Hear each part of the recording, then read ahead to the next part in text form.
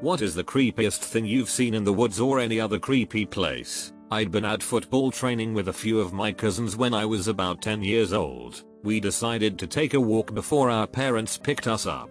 So we went along the canal towpath. My cousin looked down in the canal and saw a really nice jacket floating along, and being a weird scavenger person decided to reach in to fish it out. Well, the jacket turned over, and so did the man wearing it. He also had no face left. Not gonna lie, that was rough. This took place in the Australian bush around 10-11 at night. I was 17, leading a staggered column of about 60 cadets to our detachment campsite. Due to light discipline rules, only myself at the very front of the group and the other flight commander at the rear had torches on. This was so that any vehicles coming along the trail could see us, and so that most of the cadets could maintain their night vision. We were camouflaged up and thus difficult to see at night. As we walked along, I periodically looked to my sides and kept seeing what looked like dewdrops on the ground, almost like tiny blue gems glinting in my torchlight either side of the road. I had to maintain my position in the formation, so I couldn't get a good look at what they were. However, after a while we stopped for a very brief break, and I took the opportunity to have a closer look. Walking over to the side of the trail, I spotted a small cluster of the diamonds and focused my head torch on them. Rather than seeing diamonds or dewdrops or anything remotely pleasant, I instead saw a group of about 5 large spiders just crouching in the leaf litter and staring at me. They looked like huntsmen, which are about the size of an adult, and sweeping my head around, I realized there were thousands of the things all over the ground, some on the trunks of trees, and everywhere around me, glaring at the light affixed to my head. I had a very brisk walk back to the formation and attempted to play it cool while screaming in my head. Being a massive arachnophobe, I have no effing clue how I managed to set up a tent and spend the next week in that cursed forest.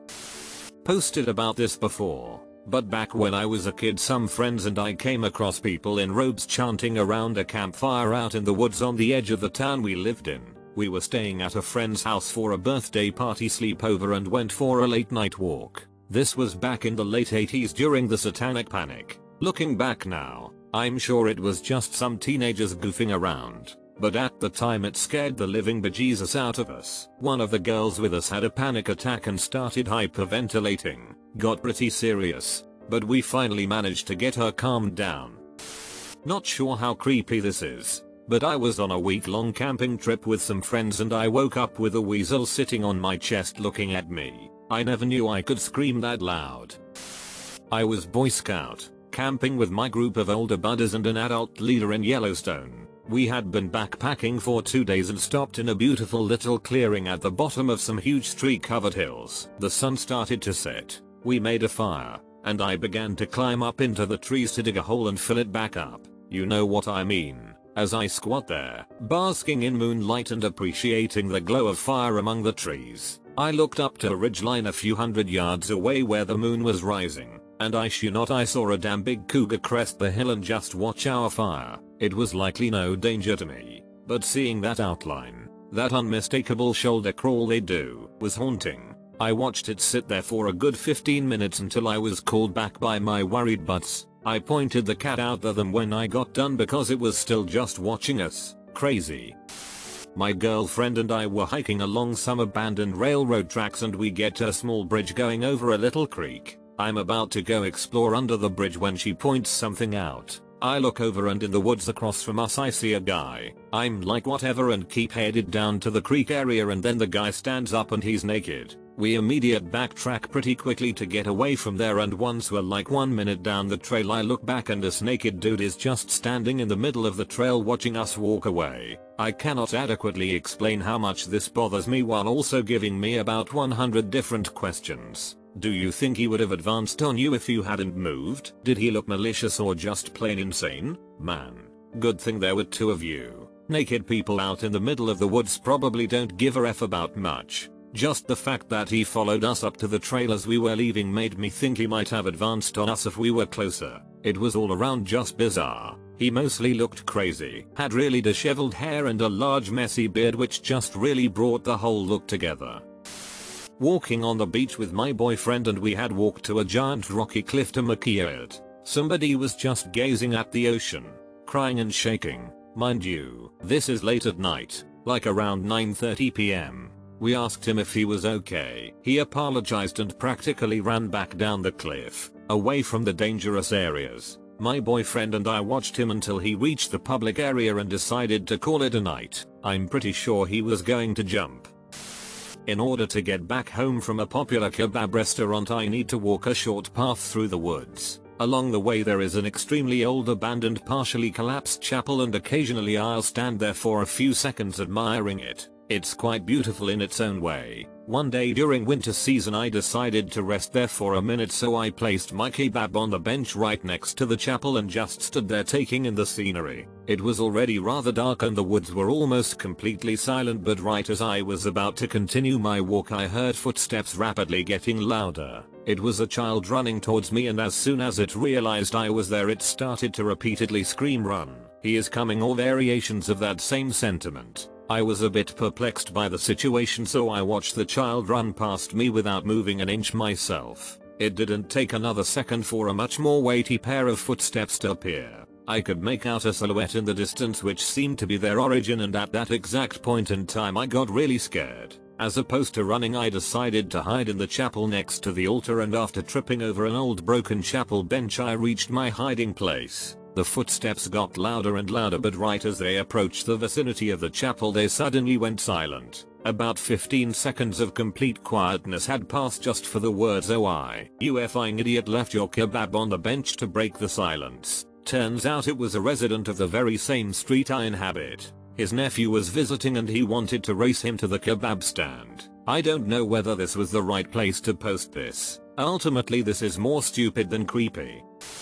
My friend and I were chilling in the woods one day back in high school and see a dog walking by, later followed by this kid. He looked troubled, so we asked if he needed help. He obliged, telling us he was dog sitting for his friend and the dog got loose. So we spent a good hour following this dog and kid around, going deeper and deeper into the woods. Eventually I finally got the dog to come to me, but it wasn't wearing a collar, so I wasn't able to get a hold. My friend and I look away for just few seconds to discuss strategy, and when we turn back around the boy and the dog are both gone. It was like they completely vanished. Keep in mind it was autumn, so any footsteps could be heard from quite afar, but it was just silent, not a single trace of them anywhere. Still don't really know what happened. Maybe they ran away real quick, who knows. Was definitely enough to creep us out though. I was hiking in northern Quebec, doing some exploration work for geologists. The thing about northern Quebec is that it has forests, mountains, hills, pretty much all green, black and grey, except that in the middle of a forest we hiked through, we found this strange all yellow patch of grass in a perfect circle, about the diameter of a medium-sized house. It was almost perfectly flat too. Caught us off guard. When I was about 7 or 8, my parents sent me to local summer camp that they would pick me up from in the afternoons. I never really liked it because the kids were mean. Everything was either broken or not clean, and the counselors obviously didn't care. I remember the girls' changing room had a door that led out to the woods, but the doorknob was gone, so it was unlocked all the time and you could see into it. This was primarily where the girls changed into their bathing suits, and there was usually someone blocking the view while we changed so the boys couldn't look in. Well, one day I'm changing alone and someone wasn't blocking the door. I look over and see an eye peeping in through the hole watching me change. I pull the rest of my clothes back on quickly and run out to tell my twin brother. I tell my dad that I don't want to go back to that camp anymore, and he begrudgingly takes us out of the camp pretty soon after because he knew how much we hated it. Years later, the camp has been closed down for many years, and I'm asking my dad about it. He gets really grim and tells me it shut down because a 13-year-old boy had a 7-year-old girl in the woods right behind the girls' bathroom a few weeks after I had told him about someone watching me change. This was quite a few years ago now, but me and my friend had this really cool spot to hang out, in the woods. You had to walk in the middle of a creek for a km and duck through sharp bushes and thistles. The hike was well rewarding though. The spot was about half an acre big. It was pure green grass on an incline with beautiful clear water ponds everywhere. There was tons of wildlife and the butterflies lived there, so there was always tons of butterflies. So the story begins. On the way to this place, My friend Levi and I were walking along the river on the way to the spot. It was in the middle of a valley and nobody else ever went down there. Suddenly Levi stopped moving and ducked into a bush. I did the same because I thought there must have been a large animal somewhere. I saw him staring up the hill and so I looked up too. There was 2 people standing at the top of the hill heaving back and forth a lifeless body. We watched as they threw the lifeless corpse down the hill as it bounced off the trees and eventually got stuck on a tree at the bottom. Then they took off. Me and him were terrified and I was shaking so badly I couldn't speak. So we decided to verify it was a real body. Levi got about 4 feet away before screaming, "It has nostrils. It's real. Run."